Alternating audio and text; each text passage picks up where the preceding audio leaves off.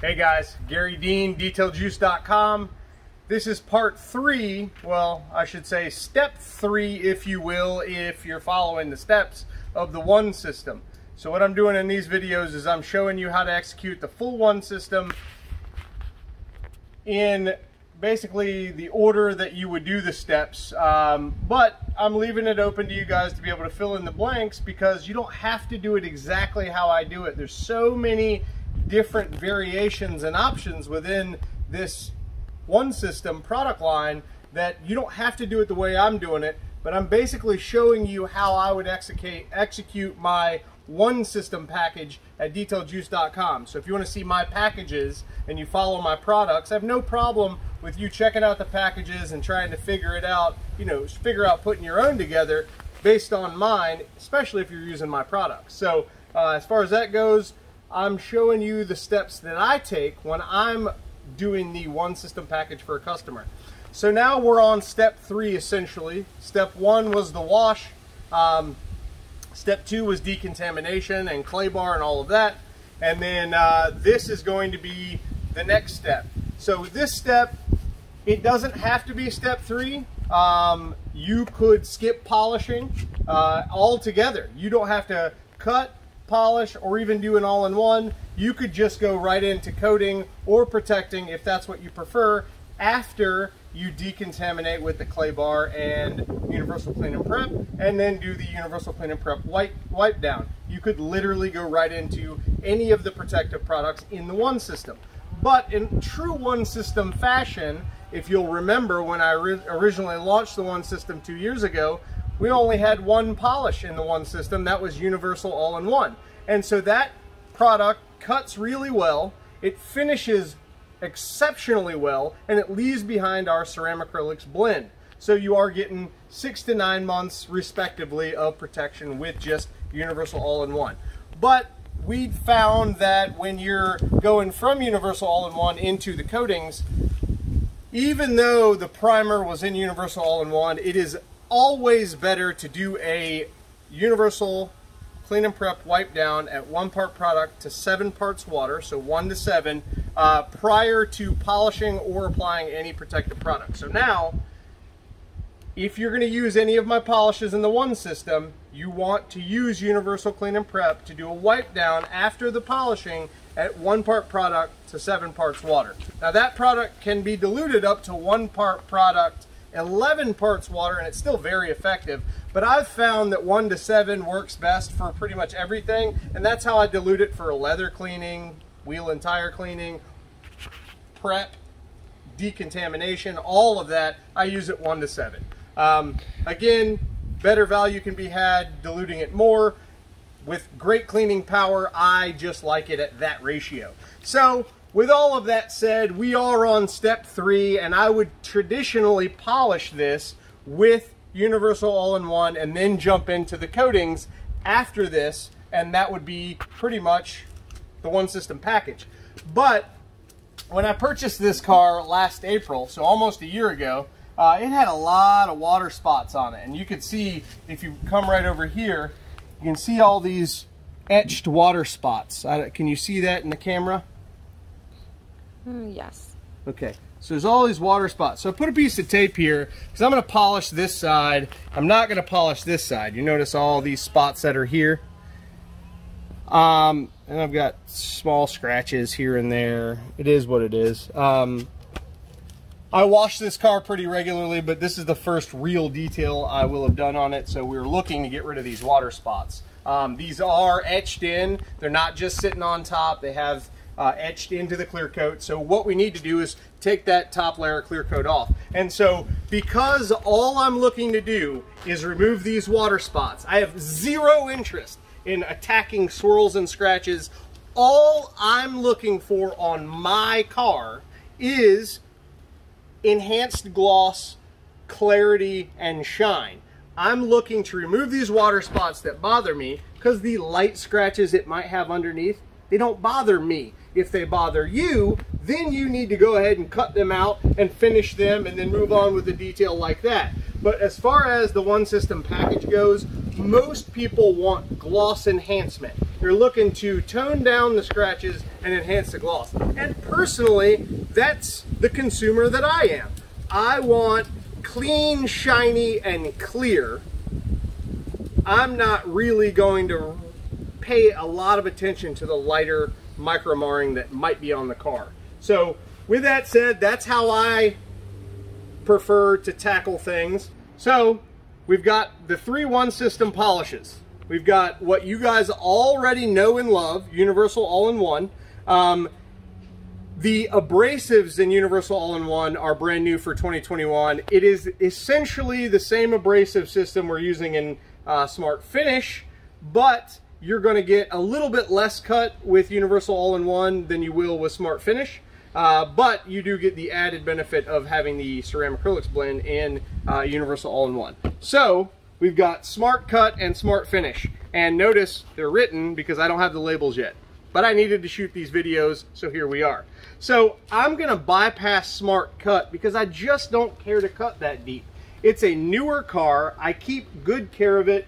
But what bothers me when I look at it are these water spots, which again, were on there when I bought it. So I'm going to bypass Smart Cut for this video. Now, if you want to see more about Smart Cut, Smart Finish, Universal All-in-One, I will have independent videos that you can go back and look at on these polishes. So check those out as soon as you watch these videos so that you can see more about the polishes and what they do and their bigger benefits. So I'm going to put down the Smart Cut and we're going to only deal with Smart Finish. Water-based, VOC-free. I always recommend to shake every product up before you ever use it. I am going to be doing this demonstration with my brand new and amazing DCM 848 by DeWalt. This is the 15mm dual action cordless polisher from DeWalt. This is the backing plate that it comes with. It is vented. It's pretty amazing. No need to upgrade that. That backing plate that it comes with does accept the 5.5-inch buff and shine pads that I sell on DetailJuice.com. So that's awesome. So center the pad on the backing plate. Make sure your battery is charged. I use the 5 ampere-hour batteries. They seem to be a good balance as far as bulk and weight. Any bigger than this, it kind of gets a little bit wonky. So Smart Finish. To prime, I'll just use 3 pea-sized dots. You put it on the surface, spread it around, and for this demonstration, I'm going to go ahead and use it on 5,500 RPM.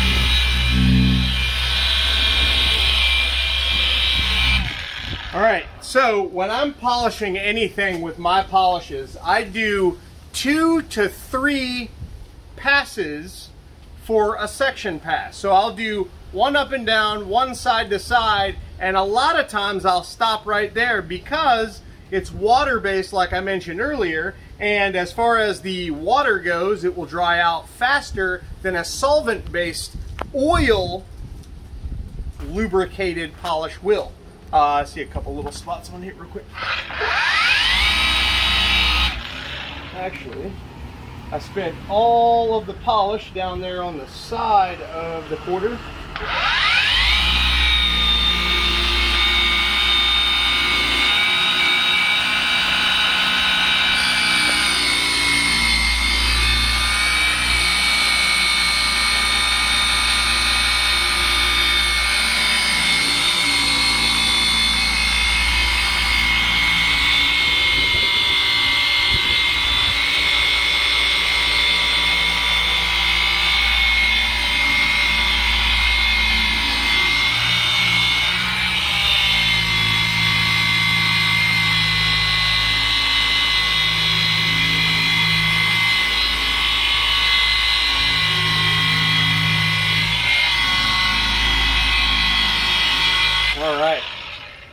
Much mo better. All right, so if you'll notice, we're doing this in direct sunlight. No problem at all. These polishes seem to do great in direct sunlight. It's always better if you polish out of direct sunlight. But look, if you're like me and you're looking to make that dollar and you're hungry, you'll polish wherever you got to polish to make that dollar. And that's kind of where I'm at.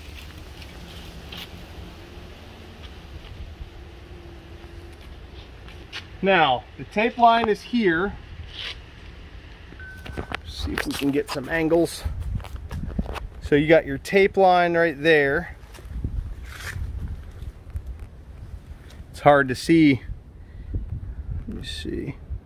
Yeah, you can see all those spots. And then where I polish, there are none. So we've got spots galore. And then they hit the floor. So, before and after, spots, no spots, and that's it. So I get it how I like it, then I move straight on from that. So, as far as the polishing goes, the polishing step and the next step are related in the way that you have to spray the panel down now with Universal Clean and Prep, diluted 1 part product to 7 parts water. So after you polished, you put a little Universal Clean and Prep on,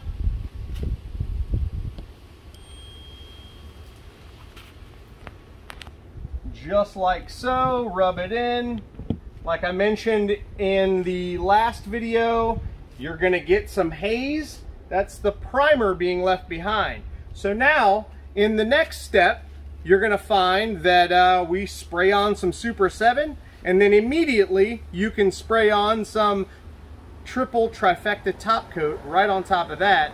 And that's what I call the Super 7 Extreme package, where you'll get Super 7 and then triple trifecta top coat right on top of that. So it extends the longevity of Super 7 from 7 years to 10.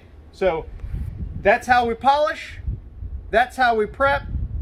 Stay tuned for the next video and I'll show you how to apply Super 7 and triple trifecta top coat on your vehicle after you've already done all your prep and your polishing. Thanks so much for watching these videos, guys. If I can help you in your detailing endeavors, my cell phone number is 813-846-4406. Give me a call, leave me a voicemail, send me a message, find me on Facebook, Instagram, Garry.Dean.35. Any of those ways to contact me are great. And again, if I can help you in your detailing endeavors, please let me know. Check out Garry Dean's Detail Juice Nation. It's a group on Facebook where we talk about only my products, my processes, and what I've got going on. So a whole lot more talk about what you're watching now. Thanks for watching, guys. Stay tuned for more. Check out the next video.